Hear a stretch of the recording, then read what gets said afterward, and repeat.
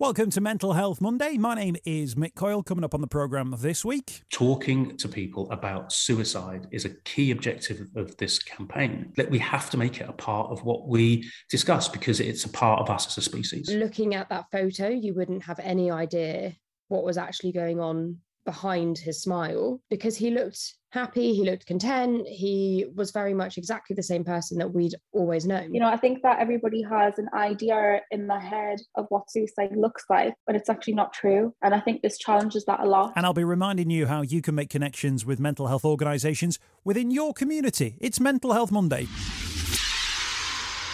Thanks for downloading the podcast. Thanks for checking out Mental Health Monday this week. Really emotional, this one, and I hope that maybe if you've been across social media in the last week or so at the time of recording for this one, you'll have seen details of Calm's The Last Photo exhibition. Now, the team that I work with, the Bauer Media organisation, which has radio stations, magazines across the country, teamed up with Calm to help promote this, to make sure that people were seeing it and to change the conversation around suicide. And I was lucky enough on launch day to be down in London to go and see this exhibition down at London's South Bank.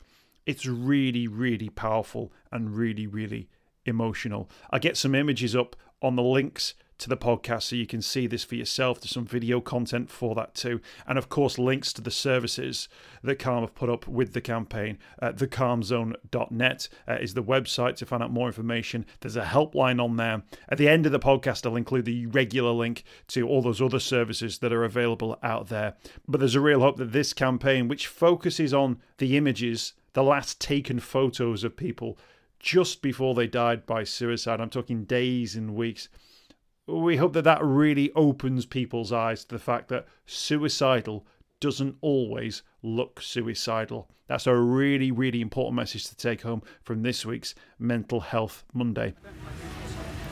It's home with the UK's conversation about mental health. Welcome to Mental Health Monday. My name's Mick Coyle. We're live actually on London's South Bank today for a new exhibition from the Campaign Against Living Miserably. You might know them as Calm. The last photo is exactly as it is described. It's the last images of people taken in the days and weeks before they went on to take their own lives. And those photos have been created into one huge exhibition on the banks of the River Thames. And I've got to tell you, it's really quite something to see. Each of these images shows, for instance, Kieran, 28, a dad with a young child. You've got Sophie, 21, on her birthday, or Peter, 58, who's larking around in a pub. Each of these people went on to, in the next couple of days, take their own lives. Each of these people died by suicide. And what the last photo is about saying to people that suicide doesn't have a face that you will recognise from a textbook or from a Google search or someone with their head in their hands. You do not know when someone is feeling suicidal. Any of these images could be on your Facebook group of someone having a great time, and yet each one of them comes with a tragic story, a heartbreaking message.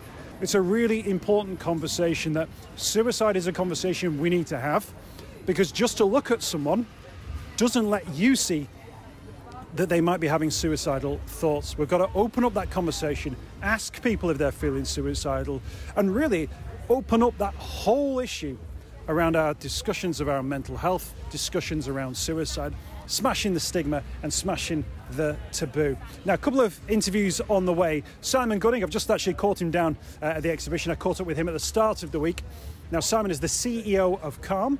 Now, Simon's a really top guy, and this has been a sort of a real passion project for him, if you like. We'll hear from him in a few moments' time. Plus, one of the Calm ambassadors, Gill, you might know her as a Love Island winner. She was here at the launch as well, and she's going to tell us about why she's so keen to get involved and support this campaign. I'll put a link to the images and the Calm resources around this at the bottom of the podcast, because you really do need to see them. And I'll get a video as well up on social media so you can see what these images are about. But hashtag the last photo and at the Calm Zone on social media. First and foremost, let's hear from the Calm CEO, Simon Gunning, who told me why he was so passionate about this and what he hopes to achieve with the exhibition. Yeah, well, it's something that I've heard, having done this job for 5 years, so many times, which is when we talk about somebody who took their own life, that the people that are left behind will say that it came out of the blue, that it was a complete shock, that quite often the person was the life and soul of the party. They seemed to be fine. Everything seemed to be working out for them. And this happens again and again and again. And at the same time, you see a lot of organizations or a lot of kind of very well-meaning people talking about spotting the signs and trying to give people an ability to prevent suicide by understanding its imminence. And one of the pieces of insight that we worked up with our clinical advisors was that there are just not signs. So often there are no signs to be spotted. And so we wanted to raise that as an idea, but not in any way create this kind of sense of panic, because, oh my God, what about my mum? What about my son? What about my friend? Or a sense of kind of impotent rage where, I don't know what to do about this then. You've given me this awful information. But what we needed to do was make it very clear that suicide can affect anybody. And people don't look suicidal in the way that I would suggest. Do a quick Google image search of suicidal person, and everybody has got their head in their hands. It's exactly as you'd imagine that imagery to be. Look at the imagery in the last photo. These people are, on the face of it, enjoying life. Maybe they are enjoying life at that moment, and suicide came very shortly afterwards. But what we need to be able to do is understand that maintenance of the people around us, whether they're feeling great or whether they're feeling awful, is doable, is achievable, and is something that is very, very important. In terms of that, when people see those images, and some of those images, as you say, look like there's my mate having a night out. That's what we look like when we're going out, or that's what we look like in a photo. Do you think there's a danger that some people will see that and it'll compound that idea, that they'll think, well, yeah, how would you know? Like, what can you possibly do if you've got a photo like this? Well, and that's the reality of the situation. So when we understand that as a reality, that suicide can affect anybody, we then need to give the tools. And so every part of the campaign, whether that's the physical exhibition on the South Bank, which is going to be really impressive with these 50 huge images down the South Bank, or whether that's the amazing film that has been put together using video, which is just mind-blowing and awful and brilliant, whether it's the huge amount of great partners like you,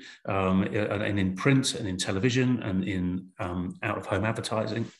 All of those places, it's all about solution. So everything has a QR code on it. Everything pushes to our dedicated content on our website, which is about equipping people with tools. You raise the issue and then you provide the solution. And this, one of the key solutions, which I think people are reticent and perhaps misunderstand, is talking about suicide. And that's a very different thing. Suicide and mental health, they're not the same subject. They sometimes, they Venn diagram, but they're not the same subject. And I think I mentioned I've done this job for 5 years. And as I come to say the word suicide, there's a little teeny tiny handbrake comes on in my mind still, even with doing this job. When we allow it to stay in the dark, we allow it to prosper. When we bring it out into the light, it doesn't like it. And talking to people about suicide is a key objective of this campaign. We have to make it a part of what we discuss, because it's a part of us as a species.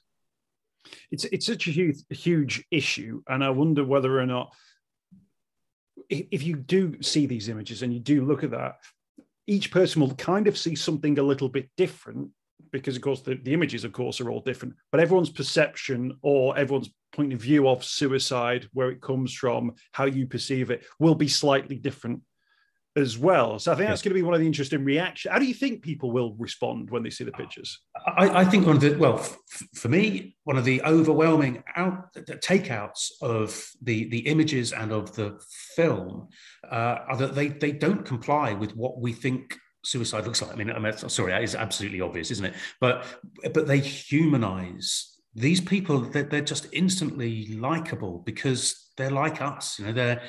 There's actually what somebody in the film bears a physical resemblance to my son, which I find very, very jolting. But it's so important that we understand that people that die by suicide are not over there somewhere. They're not the Google image results. They're not, it doesn't happen to other people. It happens to us as a society. It happens to us as groups of friends and colleagues and teammates. It happens to us as families. And so, yeah, the perceptions of each individual, I think, is it's devastatingly sad, but it's also incredibly powerful because they're us. They're not something else. They're us.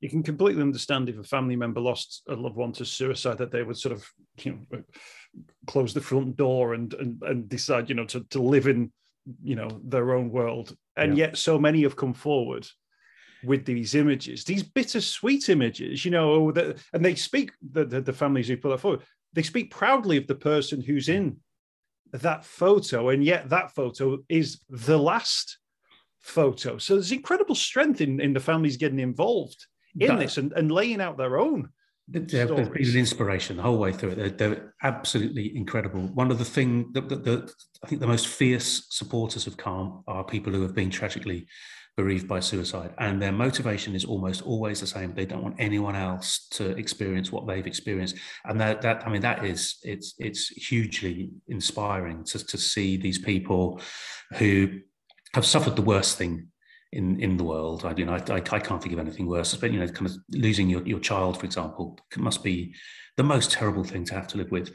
Yet to turn that devastation through anger into motivation and a willingness to put that picture into the national conscience, where a huge issue over the years has been the shame that's associated with suicide, people crossing the road to avoid the families left behind. That we still carry this idea as a society of suicide as being, the whole term commit suicide comes from it when it was criminal. And there are still elements of that, the whole taking the easy way out kind of thing that, you still see in scripts and stuff. These people are just absolute superheroes in coming out of that darkness and they're only trying to help other people. That's all they're trying to do. And actually, I can almost feel myself going a little bit, because that they've also expressed throughout this very long process, this has been going on for a long time, the campaign, putting it together, they've expressed recently, as we come to the end, that they've found it inspirational themselves, and they've taken some joy from it, which is just a wonderful thing. Absolutely. And I guess as well, the way that they then talk so positively about the conversation around suicide, what we need to do, I guess, as a society is shift that to the everyday Joe or Joanne who has not been affected by suicide, and I'll say not been affected by suicide yet, that conversation is an openness to say, yeah, let's talk about this. This is a really important issue because it affected us. That's what I think where we're at in terms of that conversation, just to pick it up and place it on the other side of a line, which means that people then talk in a preventative way rather than a reactive way. It's 125 people a week, and every suicide affects more than 140 people. It's massive impact on society. COVID has maybe slightly twisted our perception of numbers in that kind of context, but 125 families, groups of friends, groups of colleagues, teammates, mates, are affected. It's again and again and again. And we at Calm, I think, have now really sharpened our focus on the fact, as you exactly put it, we've got to pick it up and move it over a line. We have to talk about it. It's like there's a tumor and we're not going to the doctor. We're just ignoring it. We're just thinking, well, if I don't look at it, it won't get any worse. And the truth of it is that if we do look at it, if we do talk about it, it will get better. We will be able to prevent suicide by talking about suicide. Simon Gunning there, Calm CEO, here live from the banks of the River Thames today at the Calm The Last Photo exhibition. Simon is the boss, but the real sort of true heroes of this exhibition are the families who've come forward and so bravely spoken about their experiences and offered up these photos and images so that we can see what their loved ones look like. And again, to show that suicide doesn't have a face, that this could be anyone at any time. and it's a conversation we absolutely need to have. And some of the families shared the story about why these images were selected by them. In the photo, Dad's got a big smile on his face. There were no signs at that time to say that 4 weeks later he would then go on to take his own life. You can almost feel the happiness that was radiating from him, yet deep down inside he was desperately trying to hide from the world how he was really feeling. And looking at that picture, he was doing a very good job. My dad, on the outside, to a lot of people, was very happy, very content with life. He was doing really well, so outgoing. Maybe looking back now, everything wasn't as it seemed.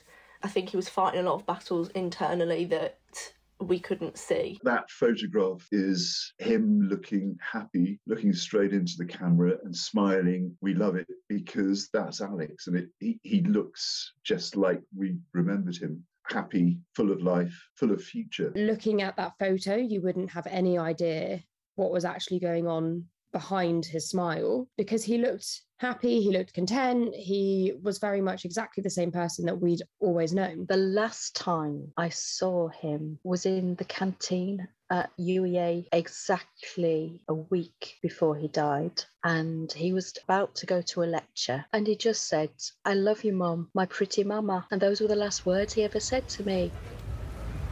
Just absolutely heartbreaking. Testimonies there from the families here. I'm looking at a picture of Chris, 44. He's posing with a T-Rex. Chris sadly no longer with us. Adam there, laughing and joking. He's got a flower in his hair, 18 years of age. Josephine, 67 years of age, died by suicide. She has got the face of someone who you would work with, who you'd live next door to. Absolutely, it's a real tragedy. And those families, a huge credit who've been left behind to share these images and share those stories, to tell the stories about suicide. I mentioned there's been a lot of celebrity support for the last photo exhibition, among them Amber Rose Gill. She won Love Island. She joined me and I caught up with her at the start of the week to hear a little bit more about why she was supporting this campaign and how she responded when she saw it for the first time. When I first went up to it, I sort of didn't know how to feel. It was really emotional, and so powerful. And yeah, I was just really overcome with quite a lot of different emotions when I first saw it. And yeah, it's really beautiful, to be honest. It's really, really beautiful. I suppose the whole point of the last photo is designed to challenge us, isn't it? To think, well, would you have spotted an issue in someone like this? And I guess when you're presented with an image of someone then and know that within days or weeks they went on to take their own lives, I think it's supposed to make us feel a little uncomfortable. And I think that's important, isn't it?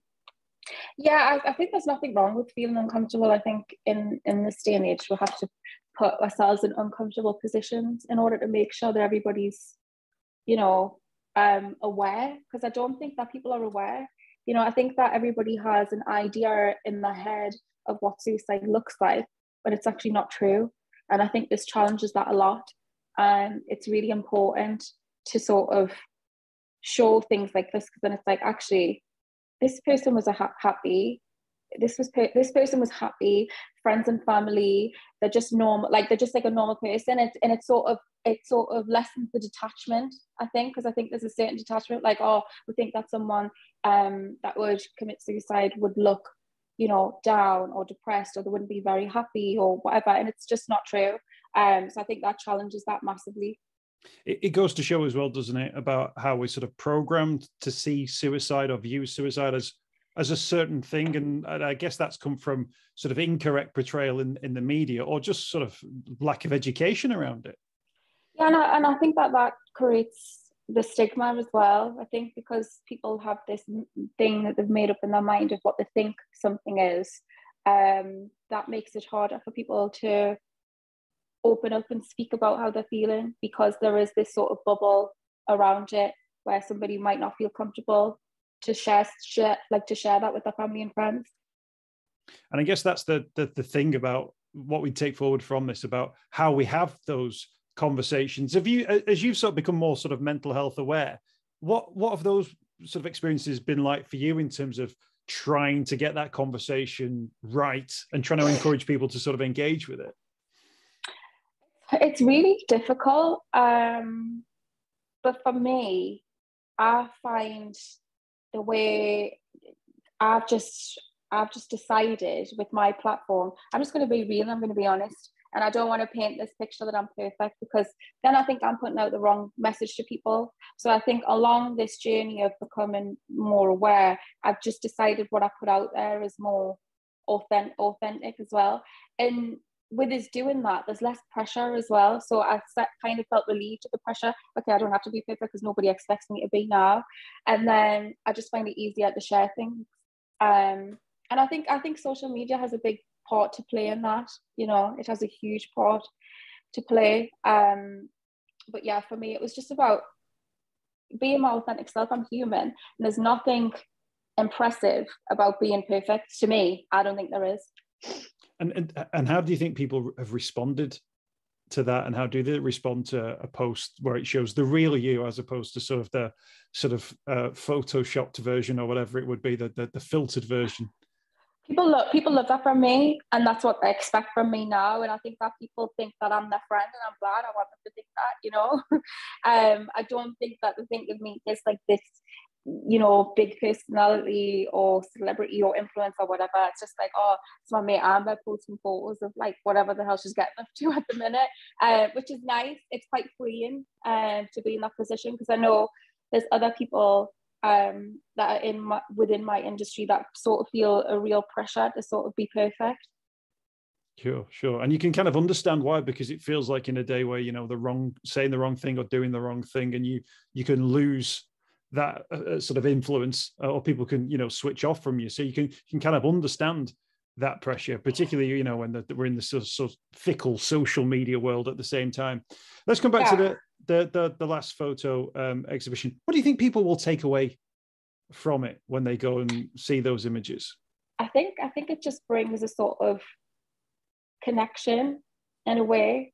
Like I said, it's lessening the detachment away from it. But I think that for me, and I hope for everybody else, that it'll just challenge them to rethink and reframe their thinking around suicide.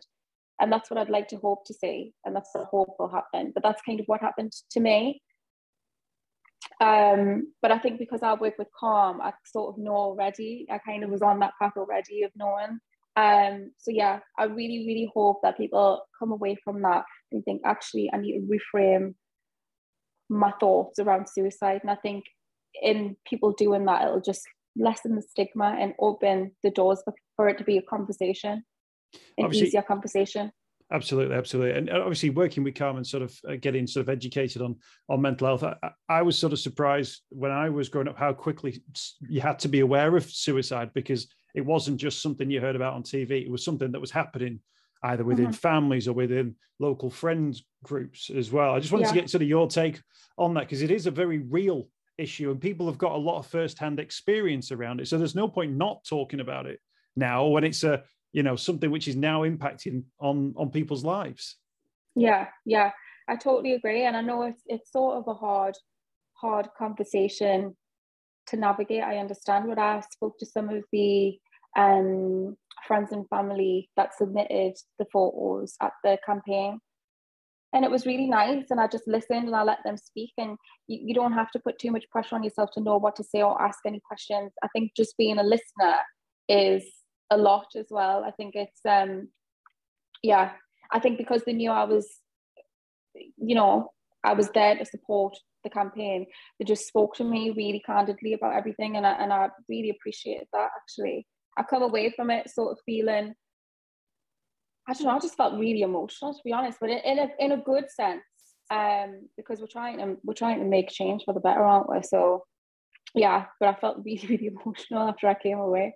And that's one of the things I touched on with Simon Gunning, the CEO of Calm. I was saying that we need to get the conversation about experience of suicide almost out of the hands of those who've experienced it firsthand and into the mainstream population. There's a thin line, but those who've had to cross the line have experienced terrible, terrible tragedies. But those who haven't crossed the line yet might at some point cross the line, and will have to know a lot of information. We'll have to take on a lot of information as well. And that's a lot to ask of anybody, but we've got to start that conversation soon, haven't we? Yeah, definitely. I think the conversations just need to start now, really, because then, yeah, like I said, it helps in sort of prevention as well, you know, like just with it not having such a big sort of negative energy around it, or like negative connotations or stigma around it, it'll just be good. It'll just be good as a for the good of everyone, is basically what I'm trying to say. For the good of everyone, you know, it'll open up conversations if people are feeling that way. It'll open conversations for sort of family and friends to have conversations with other people, you know.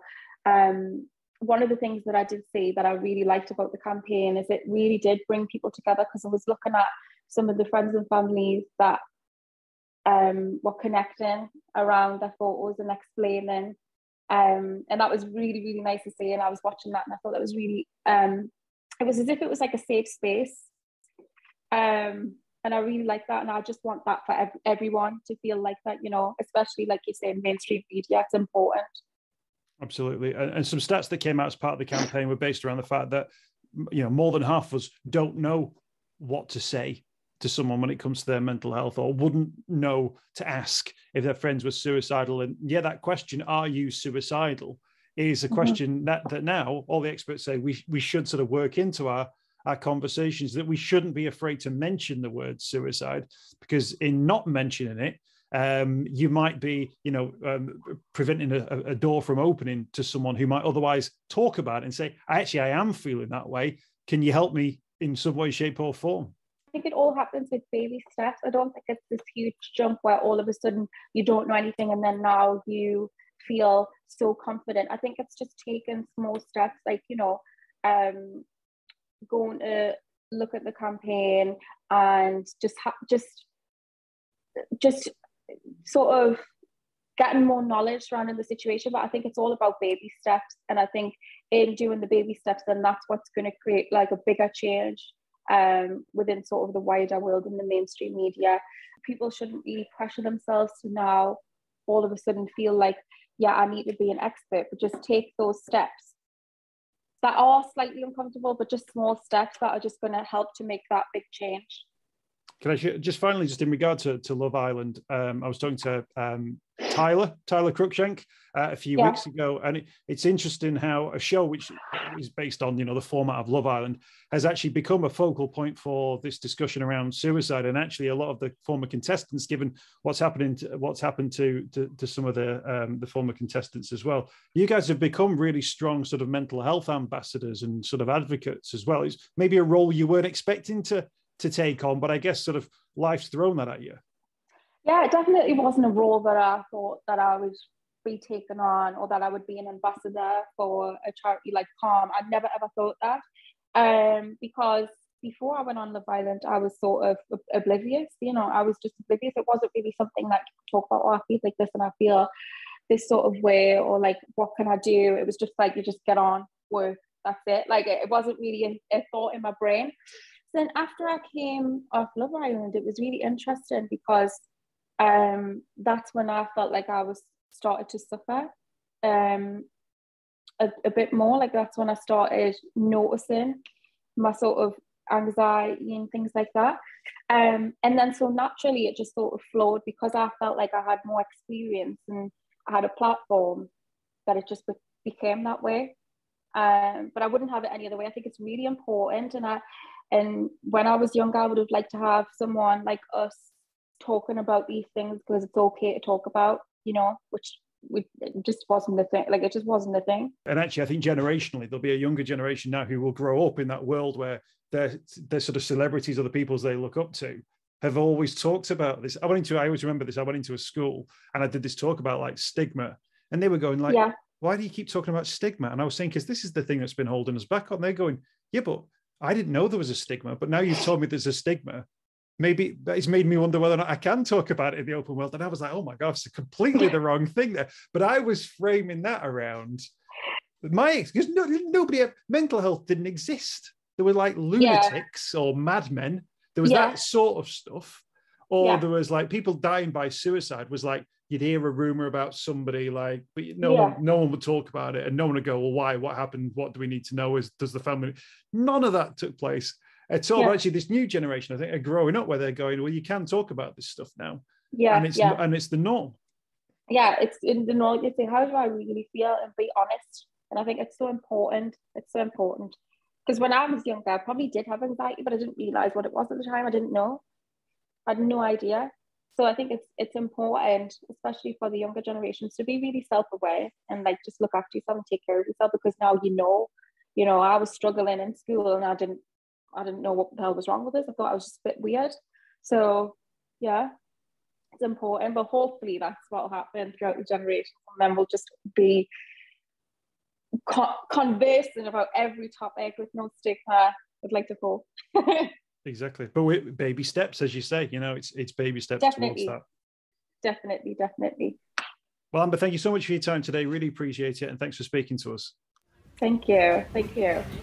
That's Amber Rose Gill from Love Island. Thank you for her time as well.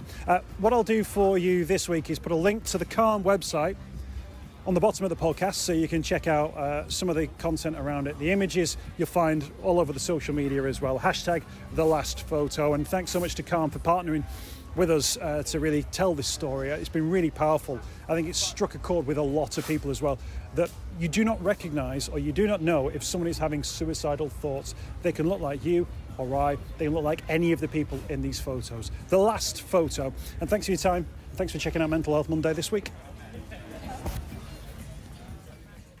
I hope you've enjoyed this week's podcast. Thanks for checking out Mental Health Monday. My name is Mick Coyle. You can find me on Twitter at Mr. Mick Coyle. You can also find me, Mick Coyle, on Facebook as well. Don't forget, if you want to speak to somebody about your mental health, you can do so. The Samaritans, free to call on 116 123. You can find mental health services where you are. Just look for the Hub of Hope. Type in your postcode. It'll find those mental health services close to you. And for support in a crisis, you can text SHOUT to 85258. That's if you're experiencing a personal crisis, you're unable to cope and need support. Shout to 85258. That's a text line. Do get involved in those services. In an absolute emergency, always remember the number to call is 999. Thanks for downloading the podcast this week. We'll be back next week with more Mental Health Monday.